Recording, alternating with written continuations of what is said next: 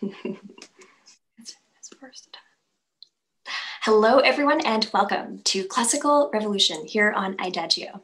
My name is Rachel Fenlon, and this is my weekly series, chatting with guests who are really doing cool stuff outside the box in classical music, pushing boundaries, and I'm chatting with them about what inspires them, what fuels that thinking and that curiosity. Today, I am joined by Sergey Malov. Sergey is considered as versatile as he is virtuoso. He plays the violin, the viola, the Baroque violin, and the cello da spalla. He's performed as a soloist with orchestras like the BBC London Orchestra, the London Philharmonic Orchestra, the Tokyo Philharmonic Orchestra, the Bavarian Radio Symphony Orchestra.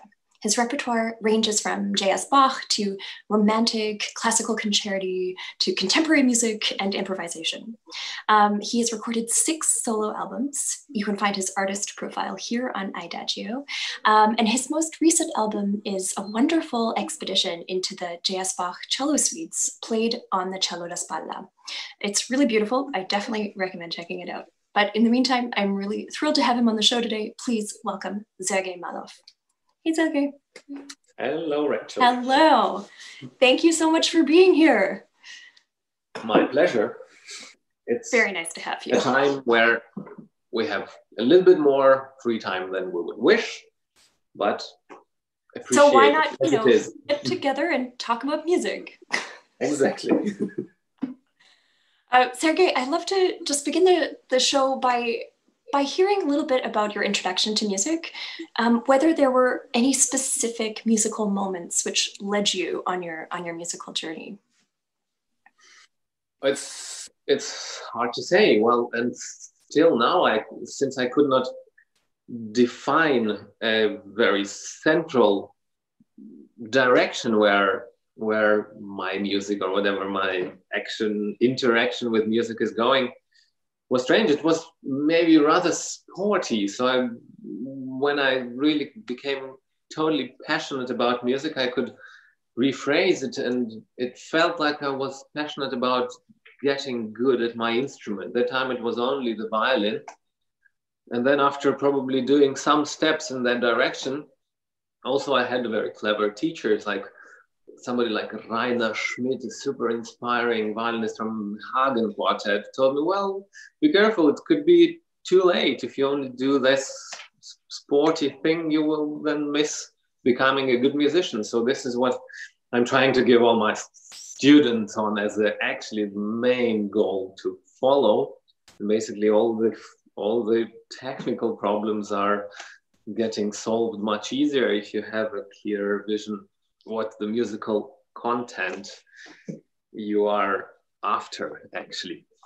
So that's why it's also, that's why my musical way is so difficult, because I couldn't say what I would stay with. So I would really have a trouble taking one particular piece to a deserted island, this famous question one is being asked. And I'm trying to gather so much in myself that I can recreate, or if you wish, improvise on top or on behalf of everyone. And also playing other composers, I don't know, to try to kind of communicate with them and not only reproduce something that I don't understand. Because if you understand someone, you can still kind of chat and exchange.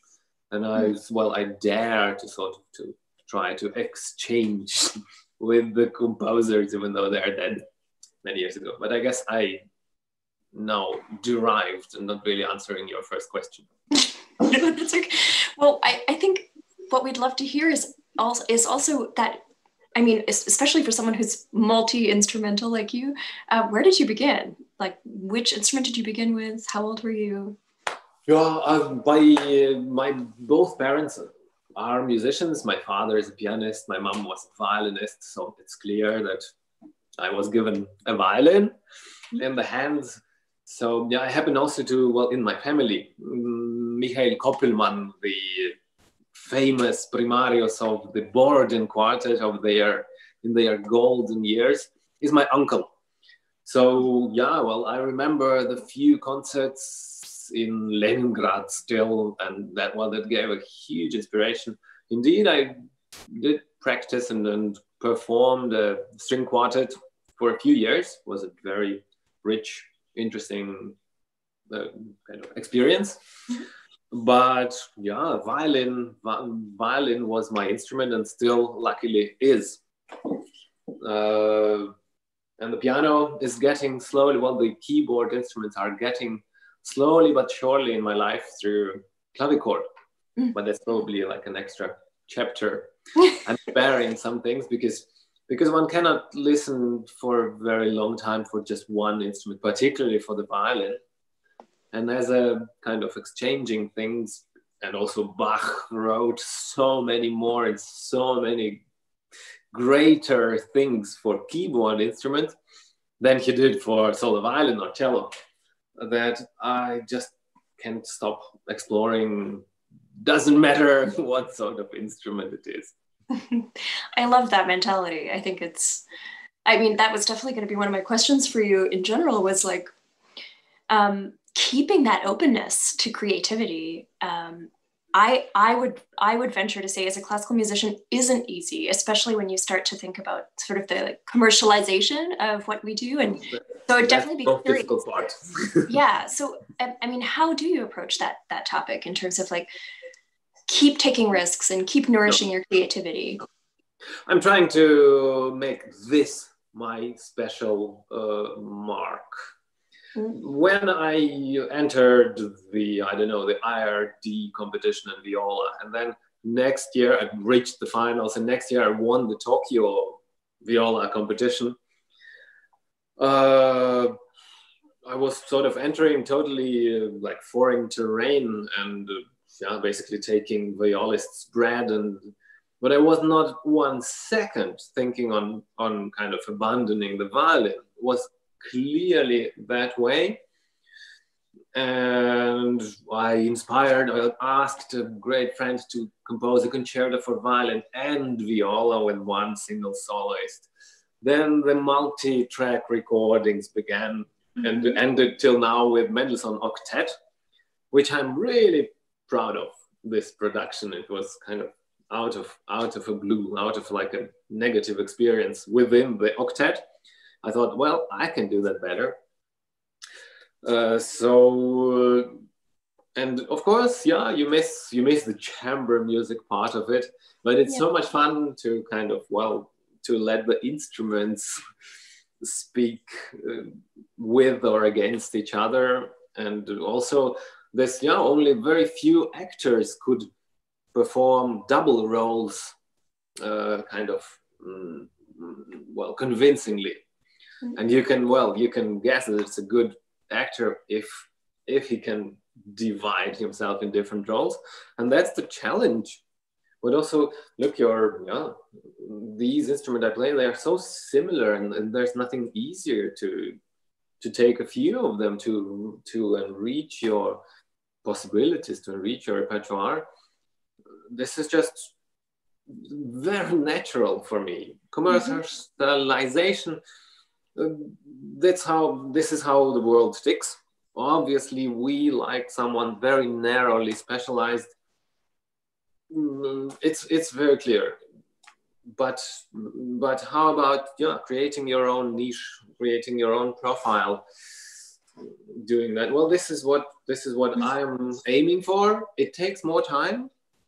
So I definitely, I'm on the way. I hope I'll never arrive.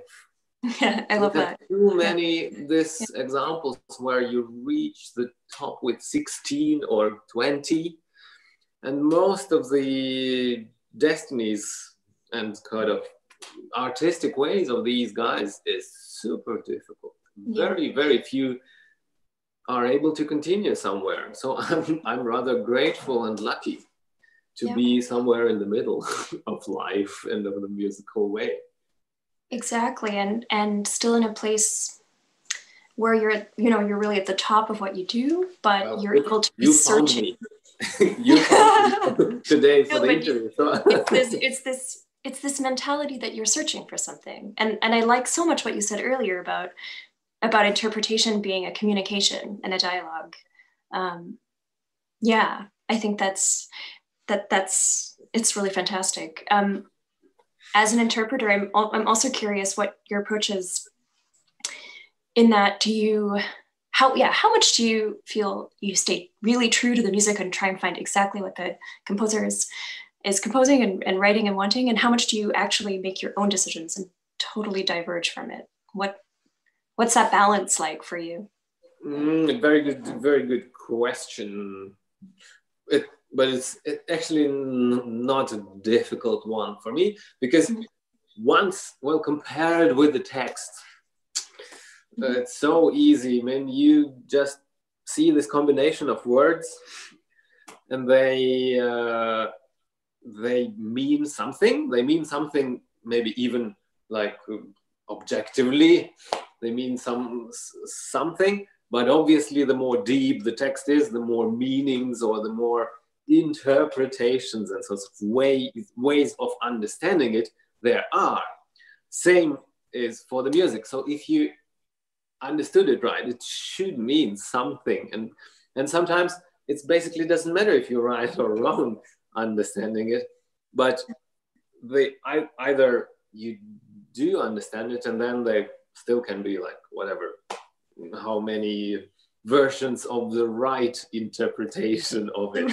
Yeah. Or you don't, and then it's absolutely totally wrong. Right. And you can see, well, exactly, just being with our instruments, with like piano, violin, it's so difficult, so that somebody playing in tune or more or less rhythmically is already like considered as a big virtuoso. And since also the public, the greater public, doesn't have any access to like basic musical education, which is a total shame, as if we couldn't read. All right, we still could. I mean, anyway, it's anything with pictures we could live without nowadays, absolutely. But it's just such a shame. We would miss so many layers of incredible, whatever, spiritual life, if you wish. With the music, is for me totally the same. It's too banal example, but again, it's always much easier to understand. Why should it be different? That's what I'm trying to do. So I think, I imagine, I hope that the better I understand this music, since there must be a transporter, since no one can enjoy the music by just reading it, or very few people could do. So there must be a medium, if you wish. And the better I understand it, the more pleasure of kind of getting it will be given over to the public. So the sheer fact that I mean something by that, or I understand what composer means by that, makes the performance a valuable one, and not the amount of rhythmically or in tune played. Yeah. No, that's wonderful. I like it. It's simple. It's a simple analogy, but it's so true. It's the serving medium, and the more information you have, the more information everyone else will get. And it's definitely something we've been talking about on the show with previous guests, is also just this subject of education with listeners and the lack thereof, and how problematic that is. You're a teacher as well. You're a professor. Yes. In Zurich. In Zurich. What's that? Yeah. What has that? How has that shifted your kind of master? It's just enriched the whole thing. Obviously my life got a little bit less stressed than before. It was just going from one gig to another, and when they were not, then it was a little bit narrow and unsecure and not nice. But like this, and it's also, I'm again very afraid to to say super banal things like you're hearing, you learn by teaching, blah, blah, blah. But unfortunately, it's true. Yeah. And yeah, well, the repertoire of violin is very wide, but unfortunately, the students play only a very, very narrow part of it. So I have to invent some, yeah, new explanations for the things again and again. And for myself as a player, it's of course very useful because I would never put it in words. But once put in words, it has a little bit of new aspect, if you wish.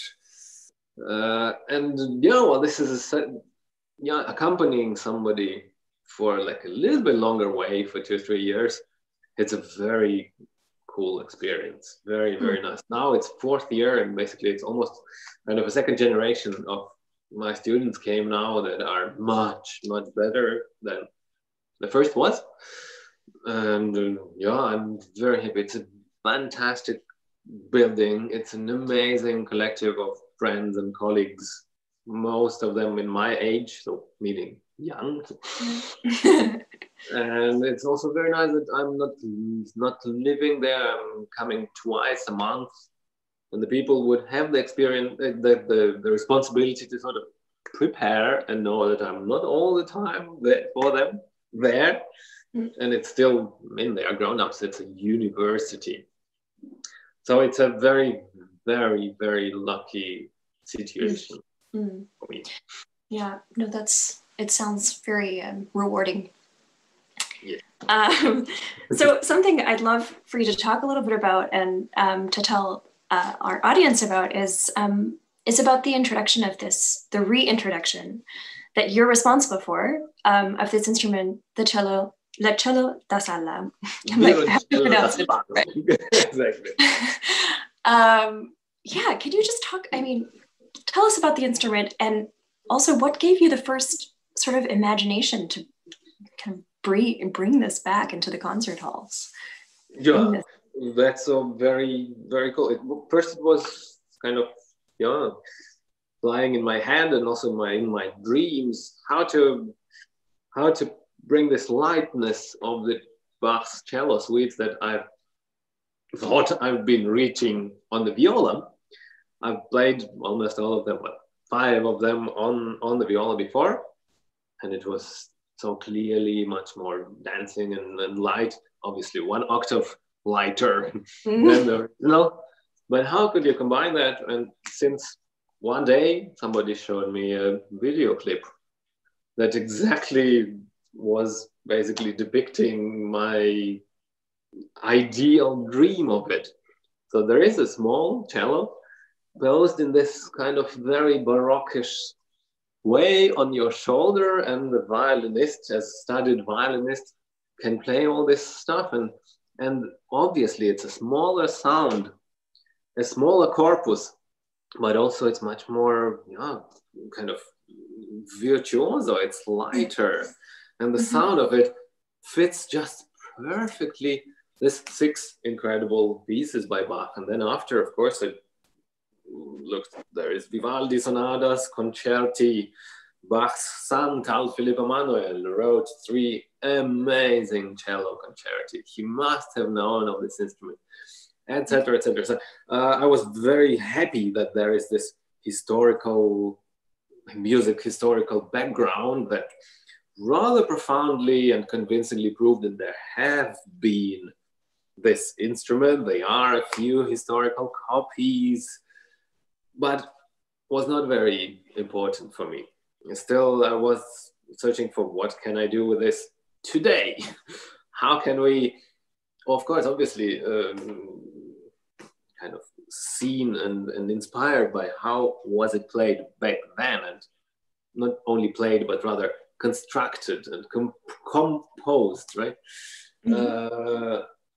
To do the best out of it today, because we have different holes, so we maybe need other strings than just gut strings for this very delicately sounding instrument. So I got a few string makers doing their incredible job, and very recently another colleague just invented this thing. So there's a bridge, and in this bridge there's a pickup built in. So if I put a little receiver or kind of transmitter that brings that sound, or I put it through a little machine that doesn't make it so pick-uppy, the sound, so I can adjust the loudness or whatever the reverb of the instrument for the necessities of the whole. So it's pretty cool. That's the newest development of it, and yeah, they've been a lot of them. So there are 5 strings on it, so it makes it even more like virtuoso and easy to play than normal cello, because it's tuned in C, G, D, A, and E, another 5th on the top. So yeah, and there's a belt that I just very easily put it almost as a guitar, and the bow was also made especially into my hand. It's exactly for the right weight, and somehow, yeah, it's very cool that so many things are custom made for me. Yeah. And I was very lucky. Then this Bach Society came with the proposal to record the 6th cello suite in this gas fabric in Amsterdam. So it's in a few days there will be my first million of views. I have no doubt about it. It's quite incredible how this channel is going. All of Bach, I absolutely recommend that. It's so, yeah, that was not in the very beginning, but still gave a lot of attention for the instrument and for me. But there's a whole society, or kind of a little not very little Facebook group only for makers of this instrument. Oh wow! Okay. So there may be a dozen of makers already, and a lot of interest for that. They are getting more and more brave people among the violinists and violists, ready and still eager to try it out, because it takes some money and all the research. And for me, they were two most important things: whether I can learn it quickly. So yes, I could. The 6th suite I played in a few weeks after I got the instrument. And the second, even more important, if I could bring it in the airplane without an extra ticket. And this was also a yes. Yeah. Yeah. So it's a violin for all the airlines, and for Russian custom is a guitar. Okay. Which also makes much less complications. Okay. Yeah. Oh, it's very exciting. I mean, it's sort of like watching the evolution of an instrument. Yeah. And being a part of that, because you're the person bringing it back. Yeah. Yeah. It was not at all a kind of a clever career step, but it came absolutely spontaneously out of a sincere passion for music. I'm very happy that I could use it for my profession. I think I could do much more commercialization out of it. I'm very happy that, well, finally the CD with it goes rather well. The coolest thing, that's the only first album that incorporates the whole 6 cello suites in one single CD. Never before it was done. Wow. But I wonder if there would be one person who ever listened to that double CD, even one of them. I'm sorry, of course, it must be, well, for some reason of either background music or sleepaway music, but not in a way of thrilling story. Because when it was played for the first time, and the most of the music back then was played for the first and maybe only time, you would need the repeats to sort of, how interesting, because you would also follow what's happening, because you would, as a listener, would be very well trained in harmonics and on some instrument for sure.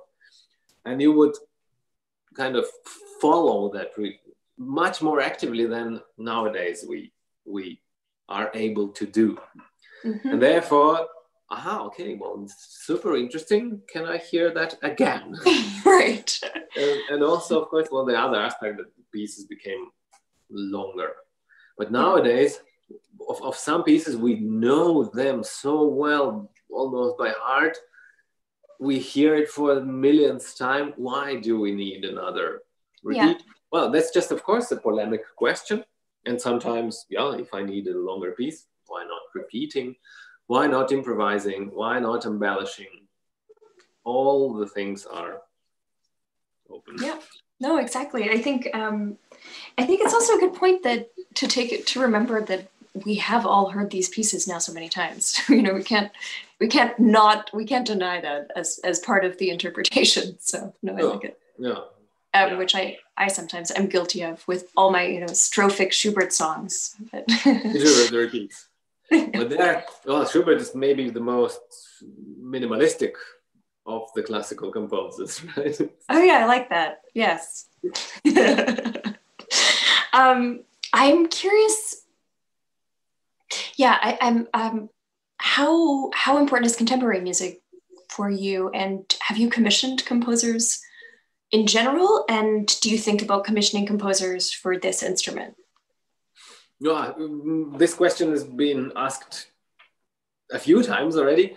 So my greatest and maybe only commission was this concerto for violin and viola. Okay. And I premiered next year after my Tokyo competition.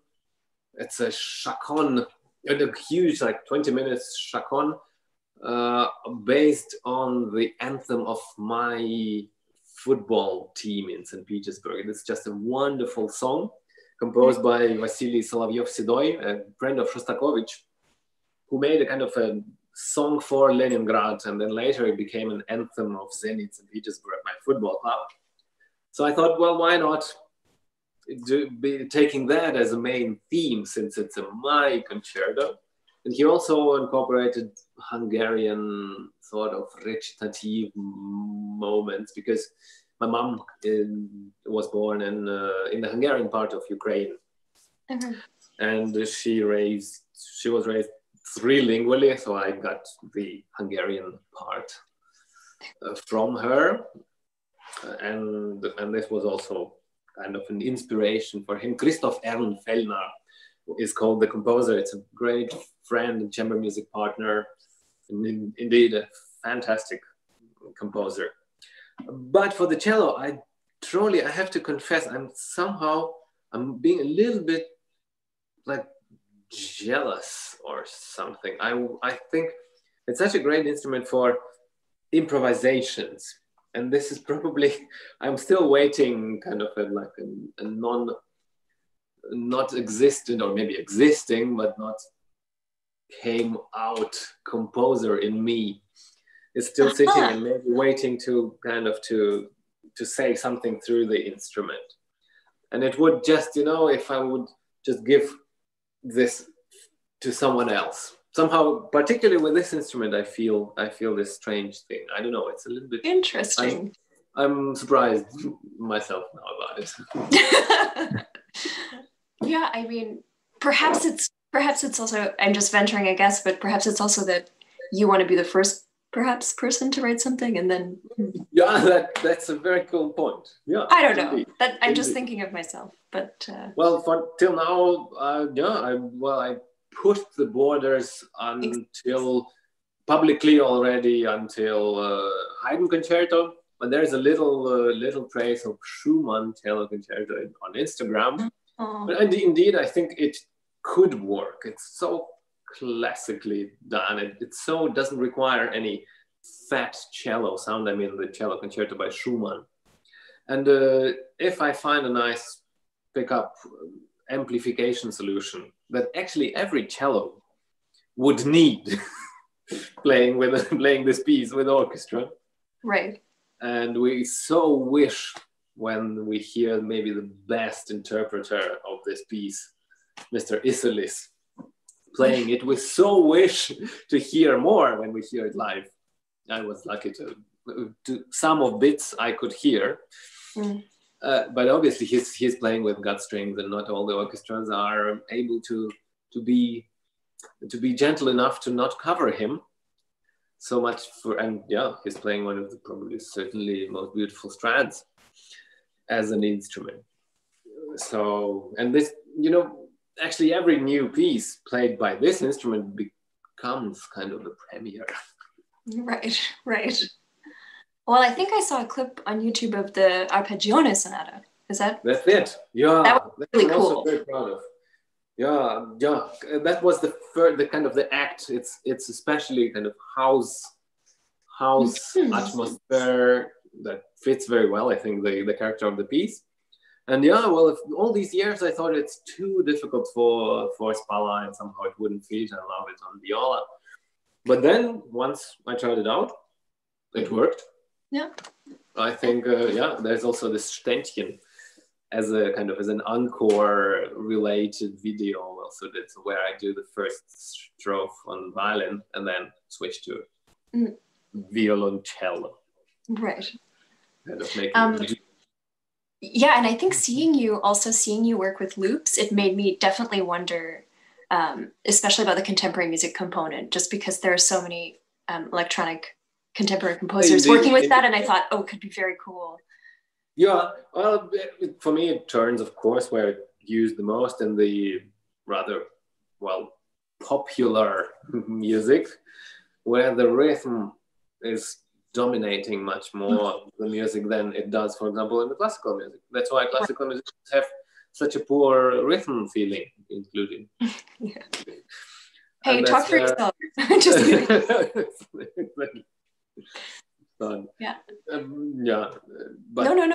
There's a reason of it, because we just deal with it so much less, and the freedom and rubato is being so important. When basically, the greatest freedom in jazz, or you get with the most strict bass and drums, and all this cool feeling. Like the more unfree you are, the more freedom you can express this sort of artistic way. And all the loop machines and all the electric instruments are basically for that reason. Okay. So different sound, but also different music. Right. Music for the sound for music, or music for the sound. Yeah. It certainly made me think. I mean, it made me think about, like, I don't know, hearing Steve Reich on it or something. I mean, I don't know why, but anything's possible, I suppose. Could be. Good. Yeah. Well, it's being done. Well, this phrase, violent phrase. It's an incredible piece. Gets totally aggressive. I thought of playing it, but somehow I first have to get over my aggression about this piece, and I'm really a little bit scared. Is it something I will? I see. I would kind of present to the people paying their money for entrance tickets. Well, we all have our different tastes, Yeah, that's for sure. Something I'm always love to ask my guests on this show is how political you feel as an artist, and whether you feel like music itself can be political. What are your thoughts on that? Well, it's very cool question. I live in a country where I am not able to vote, and I am coming from the country where definitely my vote would not count, and nobody's vote is counted. Yeah. But also, I'm sure there are a lot of books and essays and opinions written and expressed about it, how relevant and how important music, how can music influence politics. I mean, of course, my favorite is the dedication to Napoleon of the Beethoven's Eroica, and then taking it off, because, the guy went for a very nice idea and then turned around and said, no, I'm actually La République, c'est moi, and basically turned the whole thing around. But was it what it, Beethoven's composition somehow didn't change that aspect of the history, but it probably massively influenced the whole musical history that is going parallel way. Look, the political situation, yeah, in my country, it's somehow, I don't know how I could feel influenced by that. I get more concerts when through very few friends who are influenced there and who are, I don't say they are collaborating with that terrible power, yeah, but they are otherwise, and also, yeah, there are very few people dominating the market, and you would have to kind of to be friends with them, and it's a pity that I can't, or I don't want that. And in this case, yeah, I'm a little bit influenced, and definitely my possibilities are very limited. For example, for the wish of playing more in my own country. But it's maybe I'm just imagining that myself. And look, also how important is getting nowadays, in Germany, this thing of, are you guys really not in need of any music and performers of the music? Are you serious? But just closing everything, just not letting us play for those who would maybe need it. So it's very dangerous to tell it in any public space. You are getting a COVID descendant, whatever. I'm afraid I could be one in rather that direction, because recently, just before it closed, I played the Sinfonia Española in Malaga, and there was a total mask terror. Even though I would have a lot of space to the next person next to me, and playing with a mask was just absolutely impossible for me. And look, who are we to decide? The politics said so. Maybe not, and then any music making would make much little sense with it. But certainly it's all influencing us and all the other people and branches very powerfully. But it is kind of a part of a big political game that this game or set of this game will be over.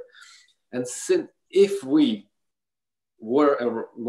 arrived somewhere at some amount of concerts and orchestras and concert halls more or less being filled rather frequently than not, we will certainly arrive at that point very soon, and we will just forget what is happening now and continue. So I would wish that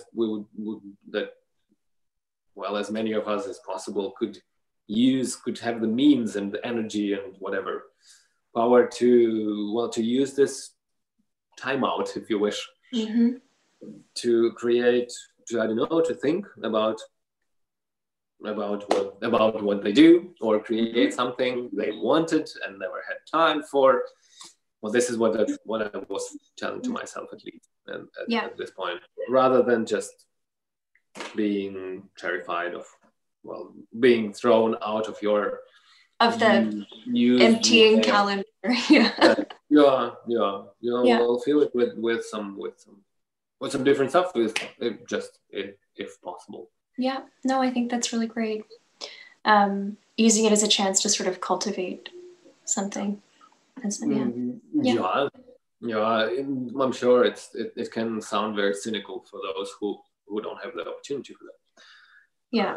And when the existence is being threatened, but then sometimes there are different creative solutions or artistic expressions are being invented, and I'm sure they have.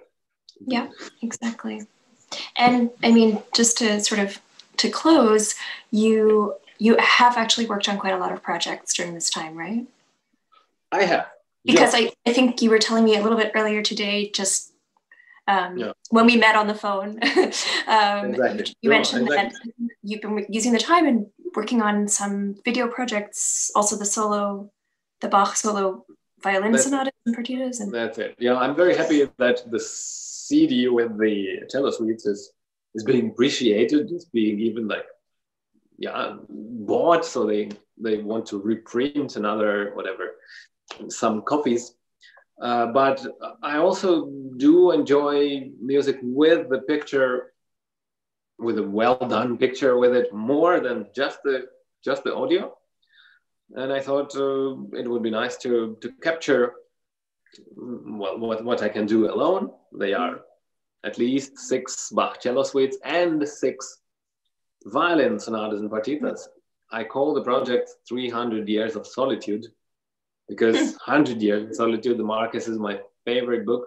And since 300 years, it's 1720, marked in the manuscript, where Bach lost his first wife unexpectedly, Maria Barbara, and dedicated the whole cycle to her. So it's being a big date for me as a violinist with these pieces. So I want to celebrate this year. I will probably be a little bit late, but 301 Year of Solitude is as valuable for me as just the 300. And I'm just searching for ways how I can do it the most powerful and the most effective way. Maybe more modern, with just single movements of different pieces that then will be able to put together as a puzzle. So there are a lot of movements, obviously, just 36 for the cello suites and at least as many for the violin. So I've done a very big job, very big work for that. And the first of these projects was the Arpeggione. Now it's online like this. Very cool. Looking forward. Well, I'm looking forward to hearing it, and thank you so much for making time today and just sharing a little bit about your music. Thank you. My pleasure, Rachel. So wishing you all the best with your however many more months of solitude. Hopefully not too many. Yeah, not at all solitude, luckily. Oh, yeah, with that's a right. Daughter. That's right. New family. Yeah. Yeah. Well, thank you so much. Welcome. My pleasure. Take good care in Berlin. And thank you to everyone for tuning in today. And definitely do check out Sergey's discography, which is linked in this episode. Okay. Bye, everyone.